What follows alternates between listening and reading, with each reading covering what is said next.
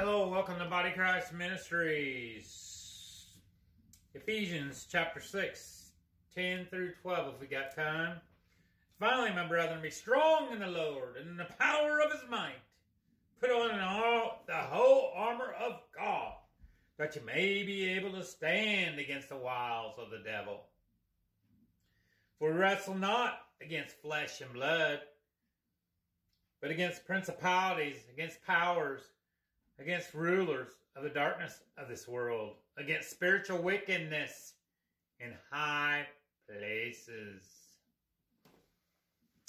We're not wrestling with flesh and blood, but demonic forces in high places. Stay close to God.